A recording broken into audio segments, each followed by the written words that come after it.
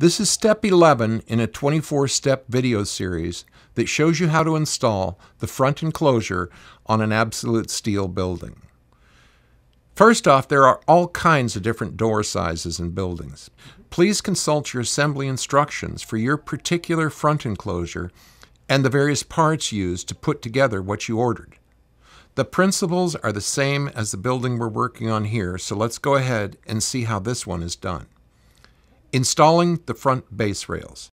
Join the base rail connections along with the various lengths of 2-inch by 2-inch tube together with the L brackets that transition back to 2-inch by 3-inch that are going to be the vertical uprights for your garage door opening. Consult your instruction manual for where you requested your door openings and assemble the base rails as it calls for.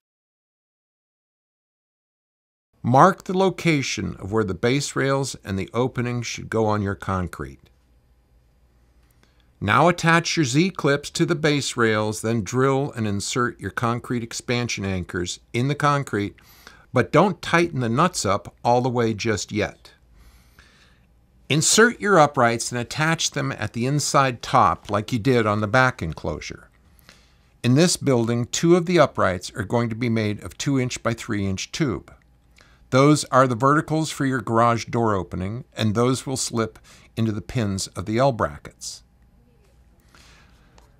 Attach each end of the front base rail assembly to the side base rail pins with the flat angle brackets, just as you did on the back enclosure.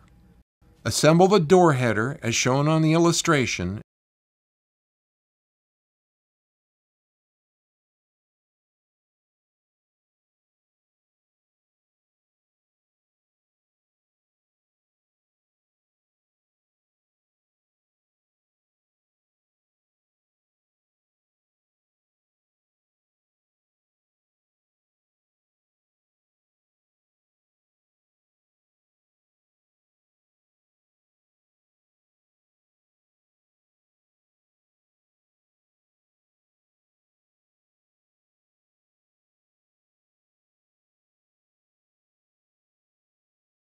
And fasten them to the door jambs with the flat angle brackets.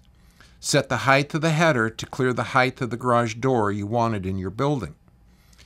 In this particular case, we're installing a standard 2-car garage door which is 16 foot wide by 7 foot high. So we'll make sure we have 7 feet of clearance.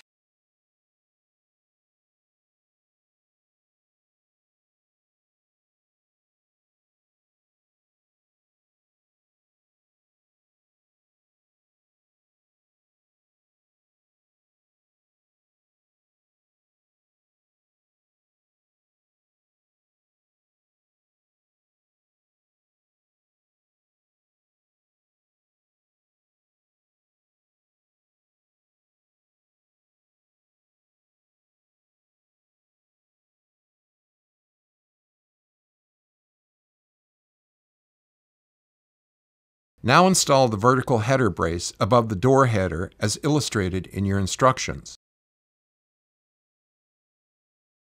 With this building, we're going right up under the peak and down to the center of the door header.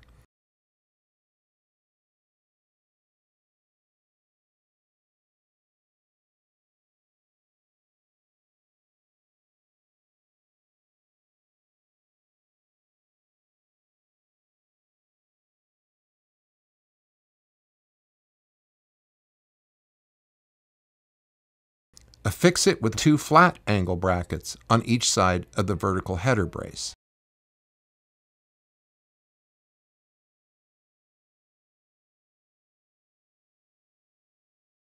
And 1 flat bracket on the inside of the peak